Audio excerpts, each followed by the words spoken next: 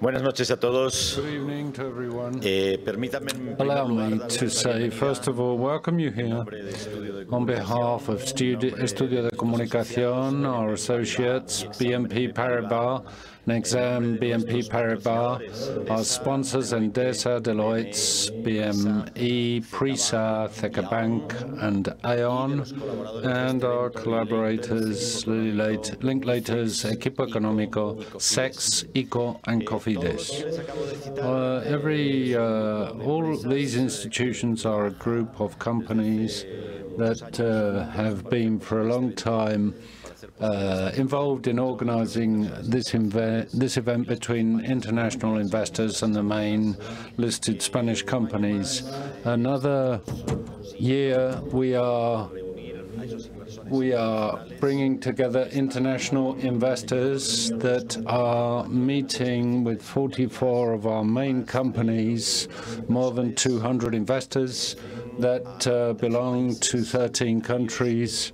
Among them, the most, we have here the US, the UK, France, but we have other important countries for investment in Spain. We expect and hope to have to continue this forum tomorrow with more than 800 investors and companies, and throughout these or during this meeting we're going to have the government of Spain. And I want to welcome everybody and thank everybody sincerely, and thank all the partners, institutions, the Minister for Foreign Affairs, the European Union and Cooperation, who's here and presides over this event this evening. And last year we competed against the bad weather, the blizzard Filomena, and this year we got Real Madrid Barcelona. So you must recognized and acknowledged that we are really putting in our best efforts. But today we don't have to be at the football match. We have to be here at this event and explaining to international investors what our economy, the situation of our economy, the situation of our companies, and how proud we are in Spain to explain to everybody and tell everybody about our country and the situation in our country. We're going to have several speakers. Today we were going to have this meeting at the Stock Exchange Palace here in Madrid. One of the companies that makes this possible is Bolsas y Mercados Españoles. The president of Bolsas y Mercados Españoles and SIX was going to be with us, and because the crisis has made it so difficult for us, however, he is going to log in from Switzerland, and he was going to welcome everybody today, and I would like him to welcome us, even if it's virtually, remotely from Switzerland. We're going to pass the floor to José Disselhoff, chairman of BME. We are sorry you haven't been able to attend the event in Madrid. It is now your turn. Thank you very much. And I do apologize for not being there, but I think you all understand that given the COVID situation, it is extremely difficult to make travel happening today. Again, good evening. I'm not going to make any comments on the Real Madrid-Barcelona match. I'll leave that to the specialists in Spain. But I really welcome everybody here today, and thank you for joining us today. It's a pity, as you mentioned already, that we can't be as originally planned all together in the Stock Exchange building today, but I think in this hybrid form we can still have a very good event. And to be prudent and to protect the health of everyone, we are holding this edition of the Spain Investor Day remotely.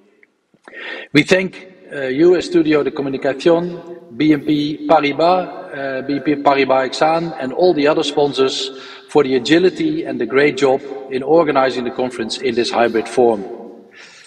As always, BME and its mother company SIX are very proud to be a sponsor and to support the Spain Investor Day to promote Spain as an investment destination. And we know from experience that Spain is a great location to invest in, and we're extremely happy with our collaboration now with the BME Stock Exchange. In our normal business, we also contribute to the increase of investments into Spain. And as the third largest player in the European capital markets infrastructure landscape, we contribute by providing financing and by attracting global new pools to Spain. And we've done this, of course, against a very difficult backdrop in the last couple of years. So despite the pandemic, our markets have been open, have been functioning, and have continued to work normally, thus making it possible for companies and for the public sector to issue and to continue to raise funding through listing, capital increases, and bond issues. In this way, our markets in Spain and also in Switzerland have been able to continue to contribute to the growth of the Spanish economy. Last year, we had more than 80 capital increases on the Spanish stock market, representing 19.8 billion euros of capital. This is almost a 35% increase compared to last year. Investments and equity financing flows channeled to companies increased or reached 22.7 billion euros last year. This is 42% more than in 2020. The Spanish alternative fixed income market, MARF, also fared very well, as its outstanding balance, basically the funding that it provides, saw an increase to 9.7 billion euros during the year, and this means an increase compared to last year of 86%. As you can hear, all these numbers are very encouraging, and these are encouraging developments for the Spanish economy and for the Spanish investment climate, and let's hope that these trends continue also in 2022. And let me now conclude by again thanking you for your attention, thanking you for being here and participating with us, by wishing you an insightful evening and event, and wishing you, of course, all good health. Thank you very much. Muchísimas gracias, Jos. Confiamos. Thank you. Confiamos en que el año próximo, si estés con nosotros en Madrid, sí podamos celebrar este evento en el maravilloso Palacio de la Bolsa, y agradecemos a BME SIX su apoyo y su soporte continuado a nuestro evento. And all their efforts in organizing this event. We pass the floor now to one of the sponsors that has given us support for many, many years. One of the big multinational corporations that is seriously committed to investments in Spain. They've worked for many years in Spain. They invest in Spain. They create jobs in Spain. And today we have the honor of having with us its new CEO, Jacobo Ornedo, and I'll pass the floor to him.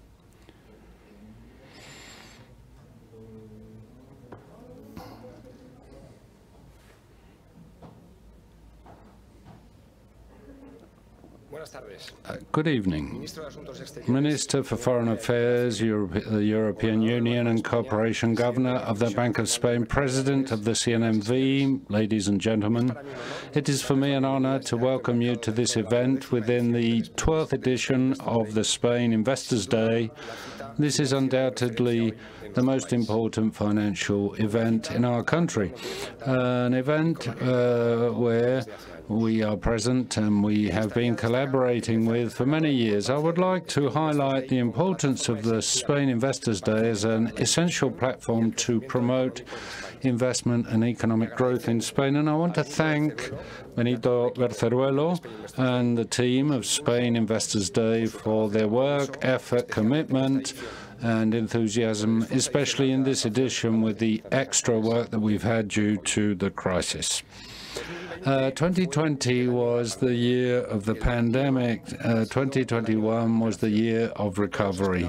We all hope and expect that 22 is the year of growth. And we expect it to be and hope it to be that growth as fast as possible. A lot is at stake, and we have to make very important decisions in issues such as the European funds, the reform of the working of the labour market, the pensions, taxes, and many other issues.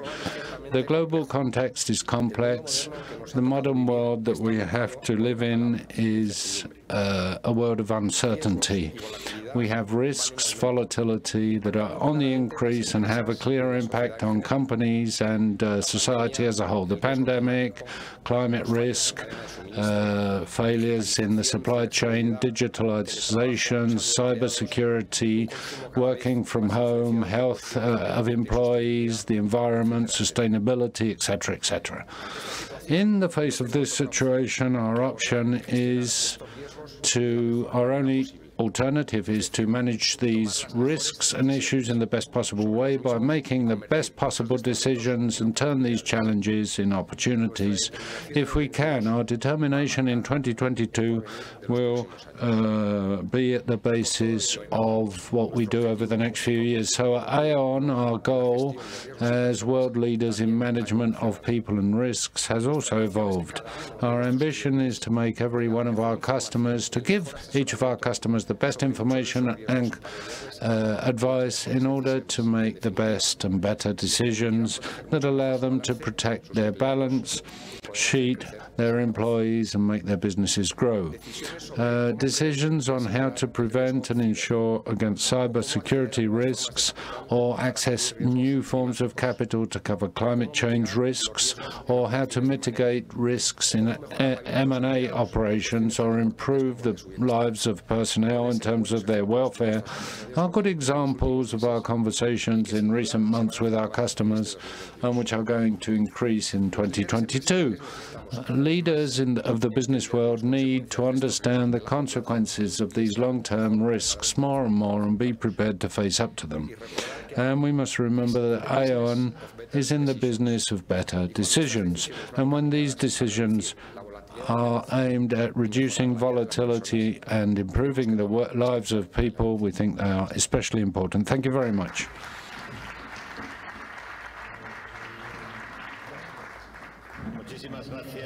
Jacobo, gracias a Aon por su apoyo al proyecto. El año pasado, en medio de la tormenta Filomena, yo agradecía al nuevo presidente entonces de la Comisión Nacional del Mercado de Valores que su primera intervención pública en aquellas condiciones tan adversas fuera en este foro, en el Spain Investors Day. Un año más tarde contamos de nuevo, aunque en este caso telemáticamente, porque por motivos de COVID ha preferido conectarse con nosotros sin estar hoy presente, Rodrigo Buenaventura, que es el presidente, como todos ustedes saben, de la CNMV y que es el regulador de los mercados bursátiles españoles. Rodrigo, muy buenas noches. Buenas noches, Benito. Y muchas gracias en primer lugar por hacer una invitación a estar un año más desde la CNMV en vuestro acto. Spain Investors Day es uno de los principales foros donde se reúnen inversores y editores y ellos investors and companies, and this is very important for stock markets because a meeting like this makes it possible for the two parties to come together. Stock markets have become a pillar of modern economies, and they should still be so.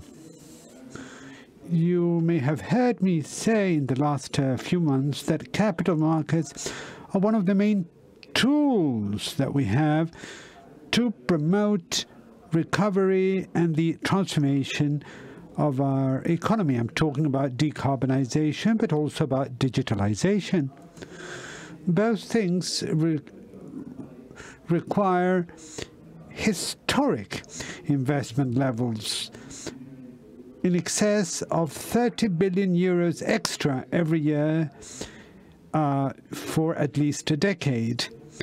And this requires the collaboration of four sources of financing: public funds, private equity, capital markets, and banking loans. None of these by themselves, including the banking sector and the capital markets, are going to be able to finance the sheer investment volume required by the Spanish economy in this decade. We need them all. But more than ever, the capital markets, as I will explain in a minute. There's a clear consensus in the European Union. European companies need to galvanize more shareholder capital. They can't depend on traditional financing based on banking loans. European companies have 30% of loans on their balance sheets as compared with 8% in the United States. We should move towards a strategy based on the diversification of funding sources, promoting a more healthy balance between banking and non-banking financing. This is not something I say.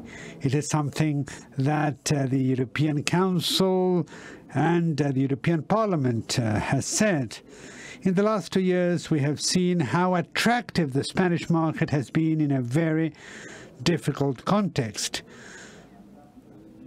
Capital markets have shown themselves to be a very efficient way for companies to capture funds and to manage crises, giving their financing structures the robustness they need. In Spain, listed companies at the worst of the pandemic showed much greater strength than non-listed companies. And also alternative markets made it possible for many companies to issue bonds and notes when they needed cash. And it was a good way of speeding up the performance of companies in cases where new growth opportunities emerged. It's a stable, efficient, and attractive market for both national and international investors. And being listed in the Spanish stock market is like being listed in any other stock market in Europe. But unlike other European stock markets, it is true that there's few SMEs that resort to this market. If you allow me, I will use a football simile. In first division, there's about 20 teams, but there's many more teams that play in other categories. This pyramid-shaped structure is not replicated in the Spanish stock market. There's only 50 companies, 50 expansion companies listed on the alternative markets, but this amount should grow in the next few years. We need to be positive because the number of listed companies in the alternative market has grown steadily in the last few years. And also, we have specific, very successful examples of what it means for growth companies to be listed on an alternative market that allows them to develop so much that they can access the regulated, the main stock market. We need to explain those success stories so that other companies follow suit. And in my view, we need to conduct an in-depth reflection to promote access to the market by these kinds of companies. And in this endeavor, we need to pull our weight. Lawmakers, both Spanish and European, regulators and market operators have a lot to contribute here. Some recent changes were introduced in the law. For example, the loyalty shares, which make it possible for the founders of a company to exert control over their companies before an IPO. But we also need other initiatives and other measures. We need to promote the market of listed SMEs, and for that we need different sorts of measures, such as increasing the market culture, promoting training and independent advice to companies in the area of financing. We should also see how collective investments can be geared towards SME markets, developing certain vehicles that may address their needs. And we should also favor a greater access of retail investors to the stock market, or we could also develop potential fiscal incentives that make it more attractive for companies to become listed, because this is essential for the Spanish economy. Some of these reflections are present in an initiative of the European Commission, which is now under consultation, which has come to be called the Listing Act. I think it is worth participating in the regulatory debate at a European level because it will affect Spanish markets ultimately. And I would like to encourage the different market agents in Spain to do so. At the CNMV, we would like to keep being very active in this regard, and I hope that issuers and middlemen are also going to be very active. In our capital market, we should also keep up very high standards, especially in terms of being open to foreign investment. Foreign investment is going to be key in the next few years. And from the point of view of investors, the corporate control market and the premiums obtained by shareholders should be preserved. I am aware that in this area there's many interests to be juggled with, and the government needs to protect the general interest. But from the point of view of the stock market, being open to the world is a value in itself. For that reason, in my view, it is going to be very positive to normalize the regime used to control foreign investments. This also includes the preparatory work done by CNMV on a potential shareholder involvement code or stewardship code to promote the participation of large investments in the performance of the companies that they invest in. Before I finish, I would like to conclude by repeating something I said before. Capital markets are a very important asset for the Spanish economy, and its flourishing is essential for the transformation that our economy needs. All of us, issuers, authorities, supervisors, should make the most of these opportunities to promote a market that is well regulated and supervised and which can compete with our counterparts and keep playing a very important role on the European arena. Thank you.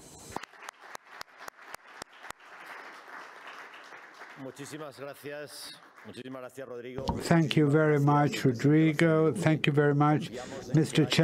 Chairman of the CNMV. We hope that next year we will be able to have you physically with us.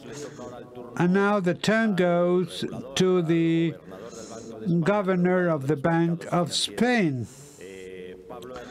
Pablo Hernandez de Cos has not been able to join us physically either, but he is connected from the Bank of Spain. Governor, thank you very much for joining us once again. We are itching to listen to you talk about the project of the Bank of Spain for the next year. Thank you very much, Benito.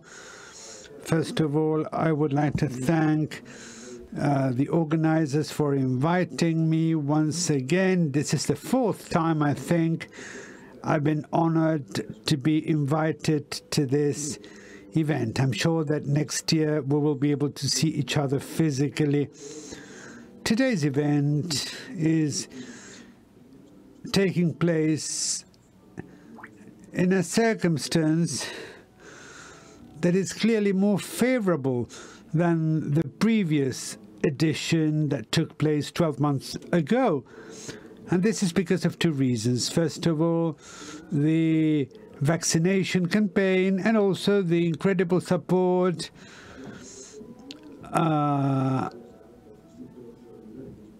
for budgetary policies at a national and at a European level, which has made very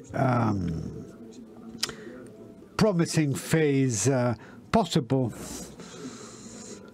The new variant has caused many infections, and so, well, we're still not in a normal situation. I will just focus on describing what our impression is from the Bank of Spain. I will try and describe what our take is in terms of the economic situation in Spain, and mention some of the main risks and uncertainties around us, and what, in our view, should be the most appropriate economic policies to manage those risks by the monetary and by the economic policy. The best way of illustrating the improvement of the world economic situation is just to resort, for example, to macroeconomic projections of the International Monetary Forum. In 2020, GDP fell by more than 3%. Last year, 2021, the figure was between 5 and 6%. And for this year, very robust growth is expected of 4.9%. If we focus on the Eurozone, of course, the reduction of the GDP in 2020 was higher than elsewhere, 6.5%, twice what it was at a world level. But the policies of the ECB made it possible to achieve robust growth in 2021 and in 2022. The expectation is 4.2% growth. So if this forecast materialized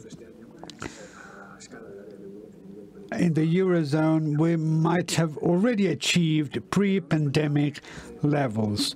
The Spanish economy followed the same trends as other countries.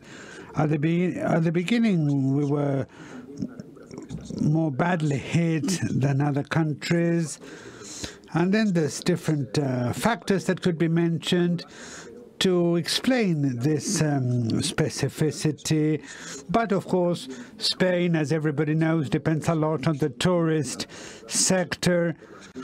And we've been heavily hit by the crisis in the automotive area, in the automotive industry. The evolution of employment, however, in Spain has been quite positive.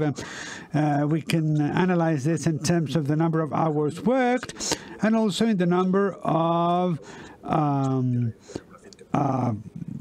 workers who have a job.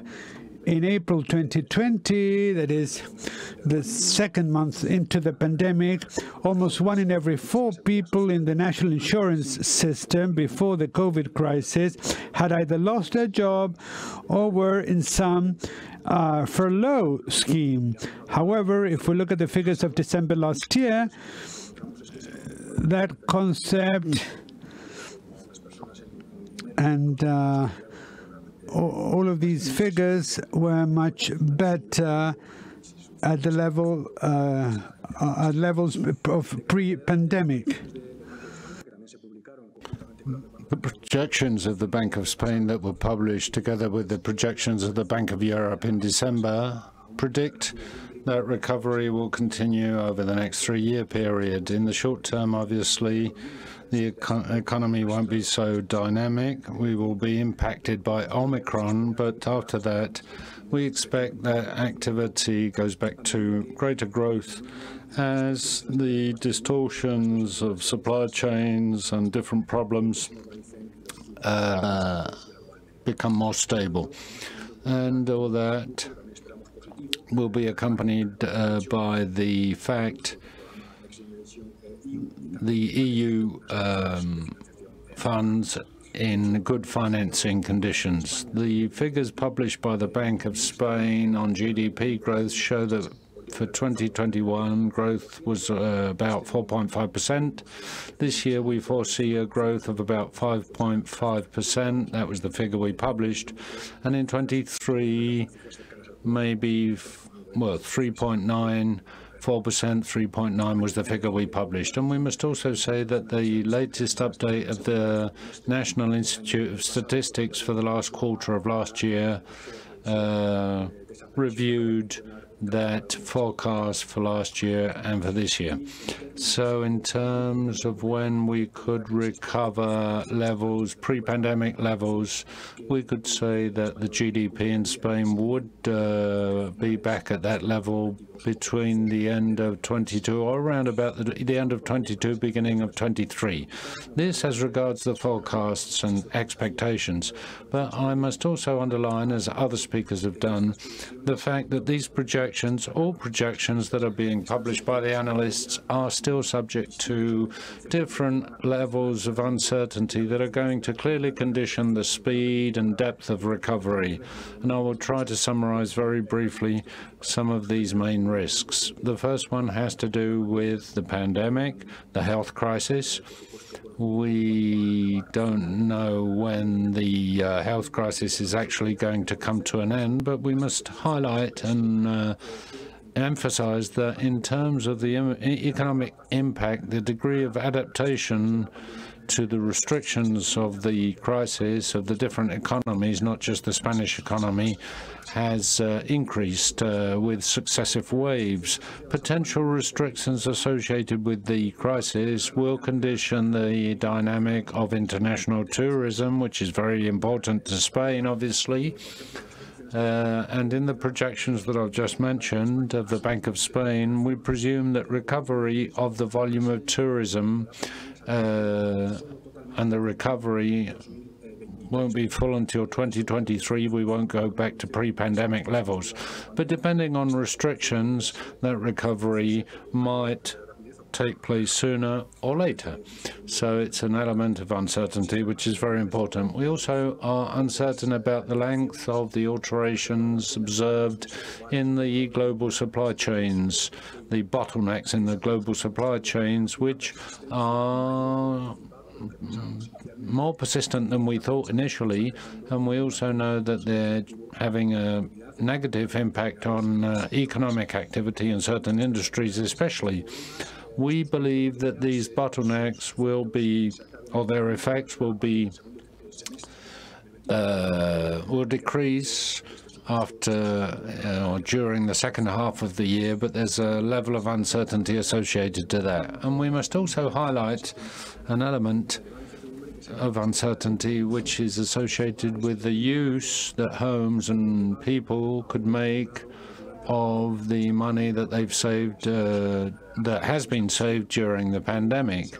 The Bank of Spain has published forecasts on this that could be equivalent to 6 points of the GDP, and the use of those savings during the crisis is going to condition what might happen with private consumption. All analysts and the Bank of Spain presume that people will only make partial use of that money that they've saved because a lot of it is in the hands of high-income families that will not consume so much, and that a lot of the expenses that they didn't have to cover, a lot of that money won't be recoverable. But there is probably going to be a greater level of expense in any event. Another area of uncertainty is the use of European funds. Given the volume of these funds, we know that they're going to be an absolutely essential factor in terms of the economic development of Spain and the other countries in the EU over the next few years. The Bank of Spain contemplates projects being carried out to the tune of more than 60 billion euros between 2021 and 2023. But it's also obvious that the final economic impact of these projects will depend on the rate of absorption, design, execution, and to the extent to which these projects are associated with structural reforms. And in 2021, there has been a delay in the use of the funds, which clearly reflects the complexity of these projects and starting up these projects in such a short period of time. Our priority now will be, obviously, to select the best projects that can offer greater growth to the economy and at a faster rate, and also together with ambitious structural reforms. Another element of uncertainty that I would like to mention has to do with the possibility that the crisis continues to have an impact on the productive tissue of the nation and employment. Most analysts tend to think that these effects could be reduced in this time as a result of the economic policies that have been applied, and most of the sectors of business recovered at the end of last year, so their levels of invoicing and turnover has gone back to normal levels, and they've improved their income, their liquidity, and their solvency. But obviously, we also know that recovery is still not complete, especially in sectors and industries that have been most affected by the pandemic, where we've seen, and this has been published by the Bank of Spain in our reports, where we've seen that the quality of credit has worsened slightly, and also there is an increase in the number of companies that have gone broke. But this will also be an important area of uncertainty. And finally, I will mention another new aspect which was unexpected in the last few months, which has to do with the strong increase in inflation that we've seen. We've published several articles about this, is a result of different factors, the basic effects that are associated with the drop in prices at the beginning of the pandemic, but also supply chain problems, restrictions, increased prices of electricity and power, other goods, and also has to do with the effects of the recovery of demand of certain services. We believe that the gradual disappearance of those basic effects, the bottlenecks in the supply chains, and the stabilization of the energy prices, which will probably take place, will reduce the pressure of inflation throughout 2022. And the Bank of Spain, in its forecasts in December, what we said was that inflation, was at 3% at the end of 21, and inflation which on average would be this year slightly below 4%, but with a slowdown over the year, especially in the second half of the year, and inflation will probably be below 2% by the end of the year and below 2% in the next few years. It's obvious that, regarding this, there is also uncertainty, and there are two elements of uncertainty that I would like to underscore, which could generate an inflationary process. The first one would come from a scenario of correction of energy prices that is different from what the future markets suggest as a result of geopolitical tensions, which have also been responsible partially for the increase in energy prices. And secondly, something that we're highlighting a lot at the Bank of Spain, a high transmission of or an increase in salaries would also feed into further inflation. inflation, but at this time, the growth of salaries is moderate. After describing the economic situation and listing the risks, I would like to tell you what the economic policy should be from our point of view, because we think it's going to play a key role and it's going to be important to manage economic policies in order to give our support to the economic recovery. In the case of monetary policy, recent developments are coherent and are in line with a return to moderate inflation in the medium term. And medium term is the term that is important for designing the monetary policy at the European Central Bank, as was seen when these strategies were reviewed by the European Bank in June last year. But we must pay attention to the possibility of new factors that destabilize the situation in terms of inflation. As you know, the Council of Government of the European Central Bank decided to start the purchase or discontinue the purchase of assets, and that reflects in part the situation. But given this high level of uncertainty that we have and that I've just described, we continue to, at the Council of Government, still continue to have an outlook that is very flexible in terms of what we're going to do in the future. Three aspects are included in this. On the one hand, we have the option of reactivating the pandemic program if it's necessary. On the other hand, we are going to be flexible in terms of buying assets through reinvestments in the pandemic program or through the pandemic program, which we've extended until the end of 2024. And finally, and I think this is very important to be highlighted, one of the key references of our monetary policy is the forward guidance, which conditions the first increase of the interest rates and the finalization of the purchase program and associate it to the forecasts in terms of inflation at each given time. So we are recommending that if the conditions that we have today continue, we do not expect to have interest rate increases in 2022. That regarding monetary policy. In terms of fiscal policy, I think we all agree that we must now focus on the sectors that are affected by the crisis, companies that are feasible, and with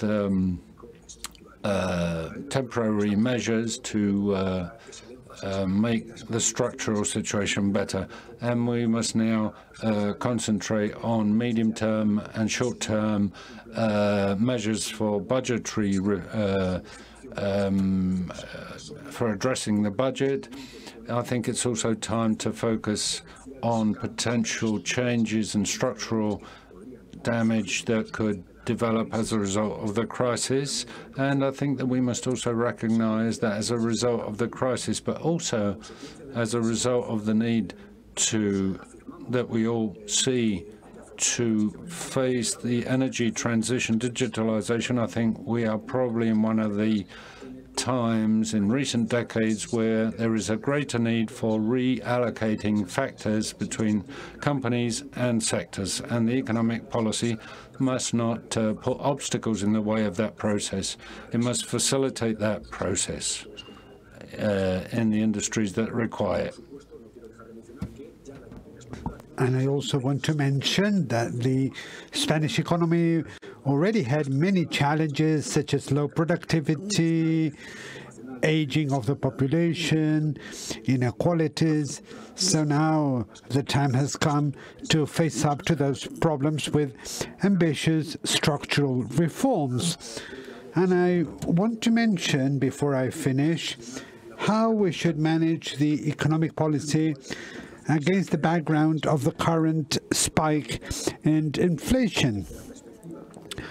From the point of view of the different economic policies, the most disadvantaged layers of society should be fully supported, but at the same time, companies and workers should internalize that the degree of inflation will depend on the response given by economic agents. We know that in Spain and Europe, we are suffering the consequences of increases in the price of energy that we don't produce. So citizens should be made aware of the need to avoid contributing to the escalation of these prices. But I believe that the economic prospects of the Spanish economy, once the distortions are behind us, are quite promising, and once European funds become widely available.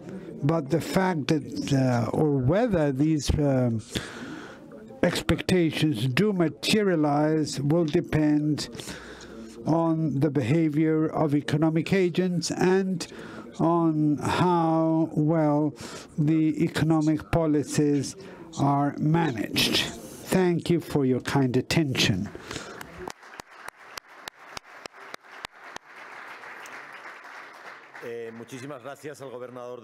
Thank you, Mr. Governor of the Bank of Spain. As I was saying at the beginning, we are honored to have with us the Minister of Foreign Affairs, European Union and Foreign Aid. Mr. Albares, you have the floor.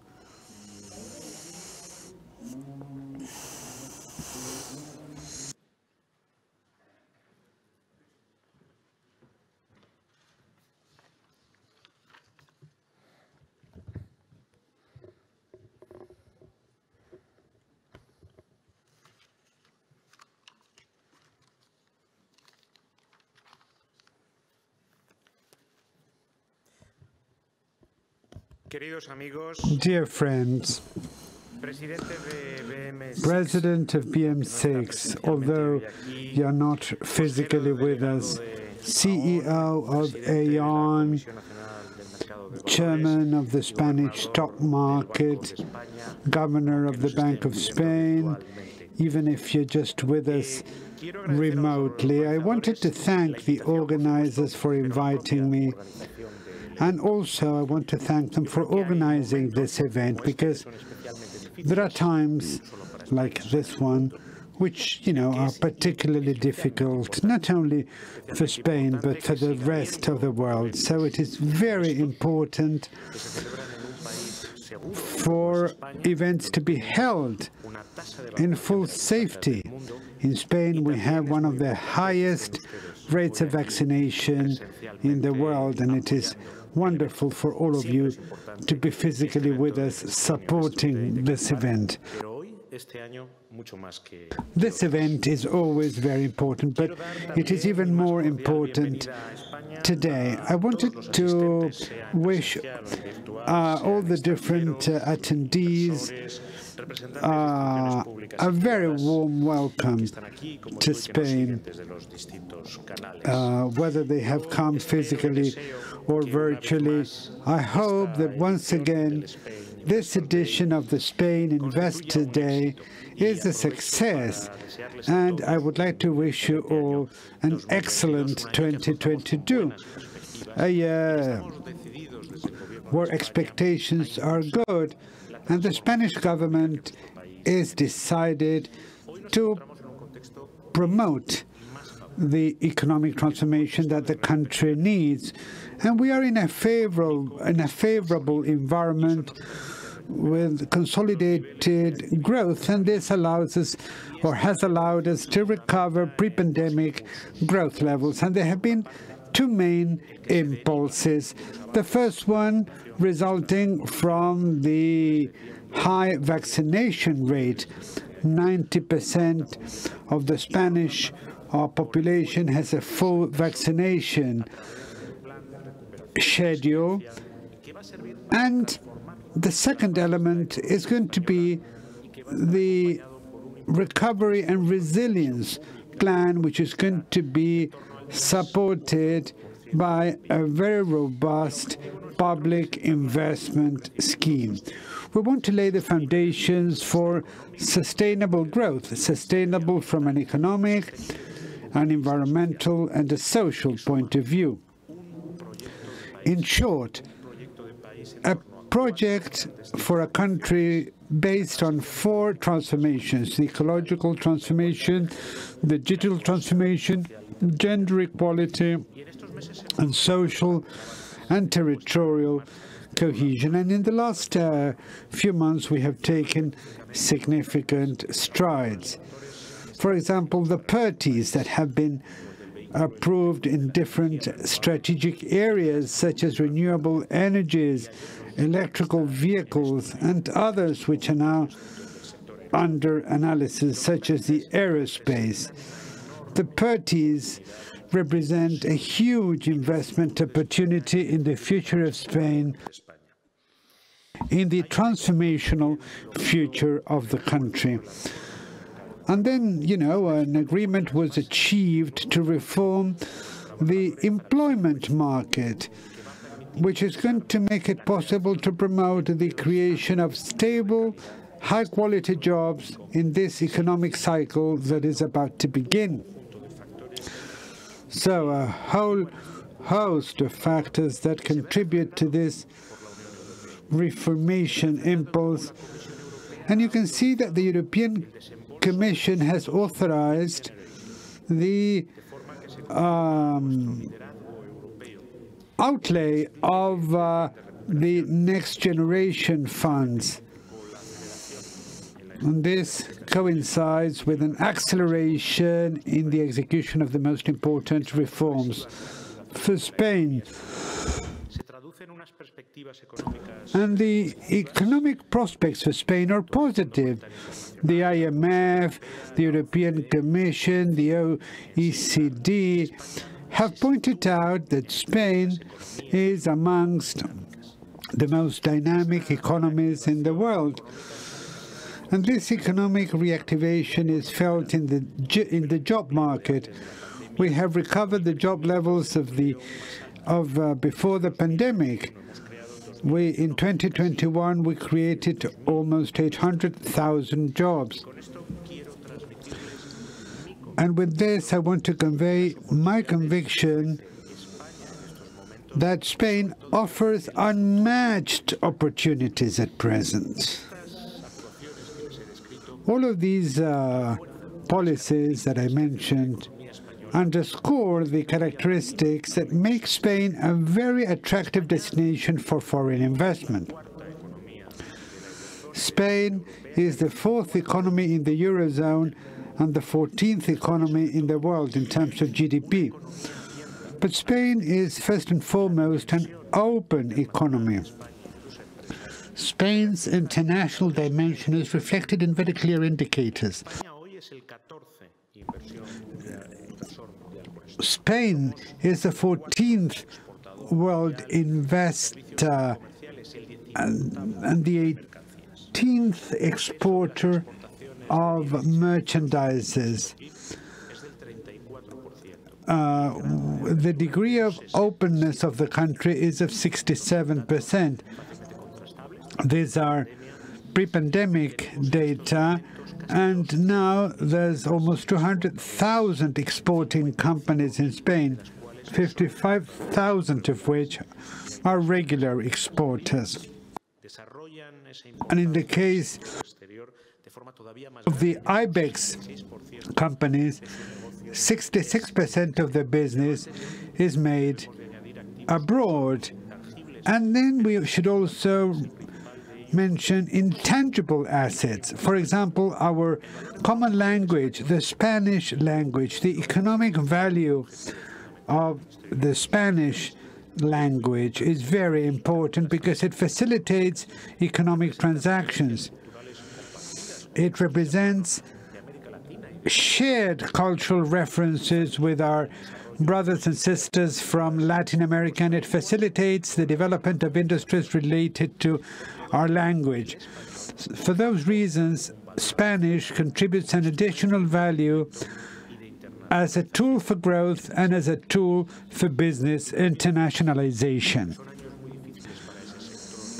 And of course, we shouldn't forget that Spain is a huge tourism power. It's the second country in the world in terms of number of visitors. In Madrid, we have the headquarters of the WTO, the World Tourism Organization. Spain is a leader in terms of competitiveness in the tourist sector. And it is a wonderful destination that is really sought after by visitors from the world over, who are attracted to us not only by our monuments, our cuisine, but also they also feel attracted to the Spanish personality. And the most recent data confirm the recovery of the tourism sector, saying Spain is perceived as a safe destination with more and more international connectiveness. Vaccination is still the best protection against COVID-19. And we need to keep it up, and we need to keep increasing the number of vaccinated people. And the world can count on Spanish solidarity. Spain has donated 50 million vaccines, 23 million to Africa and 21 to Latin America. Spanish companies have become leaders in technology and with great growth potential. Internationally present companies are key for our recovery. Also, they are key for innovation and for creating high-quality jobs. And those companies are given great importance by the government. There is a firm commitment with sustainability. With the technological solutions that these companies contribute across different sectors. But it is also important to mention that these companies collaborate with companies from other countries in the world on different types of projects, which is very good for the image and for the reputation of Spain in the world. And it speaks to the power of Spain in terms of its foreign projection. Our priority in the pandemic is to consolidate a fair economic recovery, which should reach everybody. It should reach all Spaniards. And this should be seen across all our territories. Internationally, we should face up to the challenges I mentioned before, which are generated by globalization, but which have become more intense because of the pandemic. The digital revolution, growing technological competition, the environment, health risks that we've seen emerging, and at the same time, it's more necessary than ever to strengthen the multilateral framework and the rules of the game. We must not forget the challenges that were already present before COVID, that are associated with the aging of population, inequality, and COVID makes inequality worse. And our commitment is not to leave We are committed to not leaving a single Spaniard behind. And I want to send you a message of trust and confidence in this process of transformation. I want to send a message to international investors that are here in person or virtually following us. I want to invite you to participate in the promising future of Spain. The government is convinced that economic growth in Spain will be strengthened by progress and gradual development of the recovery program, and that the reforms and investments that are being made and carried out will be more and more important in terms of promoting sound, inclusive and well-balanced growth. That has been the case in the last quarter of 2021 and will continue to be the case this year and next year, 2023. I want to conclude by inviting you to be part of this huge effort to reform and further update our country, which will allow us to leap forward into a new economic model where we are going to be on the front line. Thank you very much.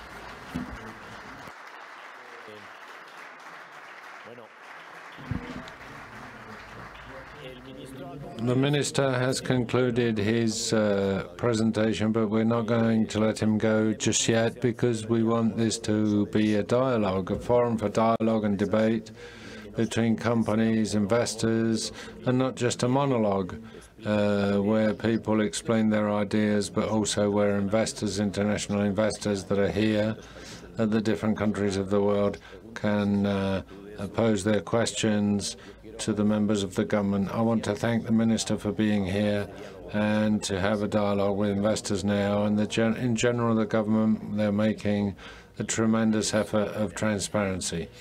The first question is, Spain has brought 12,357 million in investment, but that's 22% less than 2020. What do you think the causes are for this drop in investment, foreign investment in Spain? Do you think that in 2022 we're going to recover that level of investment? Well, the reason, obviously, is that the world, and Spain, therefore, is facing the most serious crisis of the last century, a health crisis that came out of a financial crisis and then led into a social crisis. Direct investment has dropped by 35% in the world, much more than in Spain. Foreign investment in the world, and there's a bias towards the most developed countries, which are Spain and other developed countries. So the drop in Spain is not as high as the drop in the rest of the world at a very serious time. This shows that people trust our country and people have confidence in the future of our country. Solidarity in Europe, the plan for transformation and resilience, recovery and resilience, the European funds that are arriving, the high rates of vaccination in Spain, makes Spain one of the countries in the world that has recovered at a faster rate. And we are already vaccinated and can meet the challenge. And we have the funds, and we'll have more funds over the next few months to face up to this challenge, which will be twofold. Well, first of all, we have to get out of this crisis, and all of us should get out of the crisis. And the other one is to transform our economy, which is something which we were already doing, but we're going to speed it up.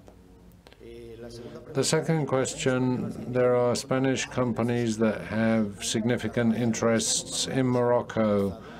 Have the relations with Morocco gone back to normal? Should Spanish companies be careful with that market? No, there's no problem at all. Morocco is a strategic partner of Spain, and Nasser Bourita, the Minister for Foreign Affairs of Morocco, is probably, I would say undoubtedly, the minister that I speak to most frequently in the world, and it's normal. They're a neighbor, they're a strategic partner, and we have common interests. It's a complex relationship, but it's positive for it to be complex because there are a whole series of complex interests, and because these relations between neighbors are always complex in the best sense of the word. But we're trying to build a relationship for the 21st century where companies and corporations must participate. And I'm saying this is not just words. I go back to the speech of the King of Morocco on the 21st of August, where he spoke about that kind of relationship, which was answered by the president of the government at Tarragon in equal terms. And I would like to underline the very good work that Morocco and Spain are doing in terms of channeling the irregular migration flows. And just over the Christmas period in 15 days, thanks to the collaboration of Morocco, between Morocco and Spain, and it wouldn't be possible without them, we have prevented more than 1,000 people illegally entering our borders. So we must not be afraid of Morocco at all. Quite the opposite. The government has approved a law for cooperation for development to replace the 1998 law and will invest significantly in this area. That law will try to promote public and private alliances and will try to promote the participation of companies through bids and different competitions. How are you going to manage that process? Yes, yesterday we approved the article that was approved by the Council of Ministers that will now go to Parliament to establish a new law of cooperation 25 years after the first and only cooperation law we've had in Spain. Since then, in the world, many important things have happened that had to be updated, and many things had to be updated. The Sustainable Development Goals, the 2030 Agenda, the Paris Accord, and also the development of financial cooperation, which is a more and more frequent and common trend in the world of development. That law, for the first time, is going to make legal for the administration of Spain, the regions, and local councils. Altogether, we're going to participate in that effort to reach the goal of 0.7% of gross national income, which we were committed to help officially help development in the 2030 horizon, but at the same time mobilize and use other funds. This law, and this is probably one of the key elements, most innovative elements, as compared to the law of 1998, it was 25 years ago, that was focused exclusively on official help and aid to development. And we're not going to help countries that need our help. Many of them are in our area by just having official aid. We have to update and get the private sector involved, and we created a new fund which is FEDES, which is aimed at financial cooperation so that private companies can participate in feasibilities, technical and financial feasibility studies of development projects, and in order for our cooperation to work as a kind of development bank. And this law will not just project the values of Spaniards and of Spain to combat inequality and to be more solidarian. It doesn't make us a better country. It also defends our own interests, because as COVID has reminded us, the welfare of Spaniards also depends on the welfare of our surrounding countries and the international community. Nobody will be safe until we're all safe from COVID-19. Irregular immigration, political conflict is rooted in inequality, and we're going to combat that because we in Spain and our wish to and our values are those values, and because this is a way to defend the interests of Spain itself. We've spoken about a strategic partner for our country, Morocco. The next question is about the US. What are the relations between Spain and the US? Are you worried that the President of the US has not yet spoken to the President of Spain, as he has done with other world leaders? Well, President Biden has spoken to President Sanchez several times. He had a very long phone call when in August he asked for permission to use the Moron and Rota basis for a lot of the collaborators of the US to pass through. I've spoken to Tony Blinken, the minister in America, in the US. Often I had a long meeting at the OCDE meeting, an hour and a half we spent together. And the relations between the US and Spain are going to get even stronger over the next few months, which is normal because we are going to have the NATO summit on the 29th and 30th of June in Madrid. There are two things. The US could have chosen many countries for their collaborators in Afghanistan to make use of, but President Biden phoned President Sanchez for two reasons. First of all, because we got the technical ability to do something like that. That's why they chose the base of Torrejon. And Ursula von der Leyen said that Spain was an example of the soul of Europe. But for another reason, the US knows that Spain is a reliable partner, is a reliable ally. And secondly, because, well, the NATO summit in Spain this year is not just any summit. We are going to introduce the strategic concept of NATO in that summit. Those of you who are not familiar with these concepts, the strategic concept is a concept that is going to rule the life of the organization and the allies, all of us, for another 10 years, which is when NATO updates their strategic concept. And that will decide what we consider our threats, our capacities, what we need to face up to our threats, and how we want the allies, including Spain, of course, to be heard in the world strongly. And we decide that collectively. And, of course, if the US did not think Spain was a reliable top-level ally, the summit would not be organized in Madrid. So it is a tight relationship that we have. It was before this government. It was already present before this government, obviously, but is going to be strengthened over the next few months.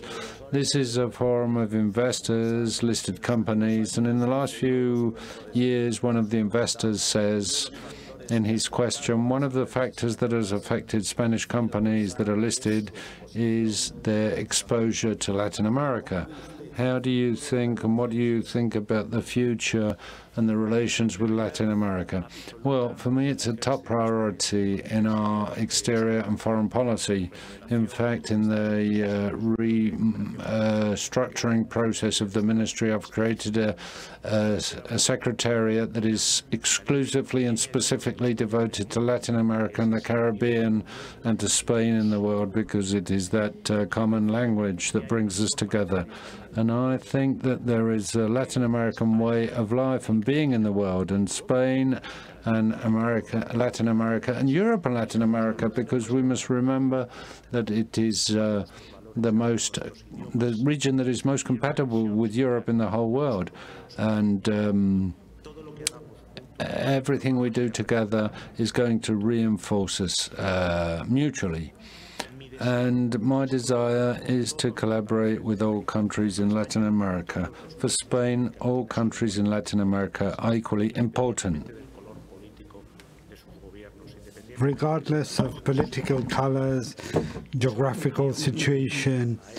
And I would just establish one limitation, which is the respect of the values that are common to the Latin American community. And a community is much more than an association. A community is a set of principles, a set of values. It's a family. And governments that do not abide by those common values will have difficulties in establishing a dialogue with Spain. The future of Latin America is a promising future.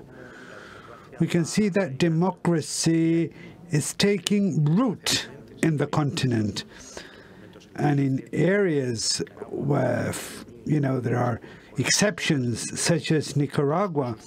On Monday, I met the wives of 2 political prisoners in Nicaragua who were jailed by Ortega. And, whenever things like that happen, everybody, the whole of the family feels attacked. And what is the current situation of Spain with Algeria?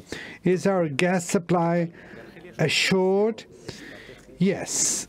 Algeria is a strategic partner of Spain, and it has shown to be so once and over again. I traveled to Algiers recently. I was welcomed by the President and by the Minister of Foreign Affairs, and both of them gave me full guarantees that the energy supply for Spain was guaranteed. And what Spanish gas companies are telling me is that they are being as good as their word. So we can be totally reassured. Algerian gas is guaranteed, and Algeria is a strategic partner of our country. I would like to finish by thanking the investors who have connected to this call, for having followed us throughout the day. I also want to thank all the different companies. We've had over 500 one-to-one meetings today. I know, Minister, that you're traveling tomorrow, so I'm very grateful to you for having squeezed us in. I want to thank the audience who have joined us physically, and we are all going to be looking forward to seeing you tomorrow. Thank you.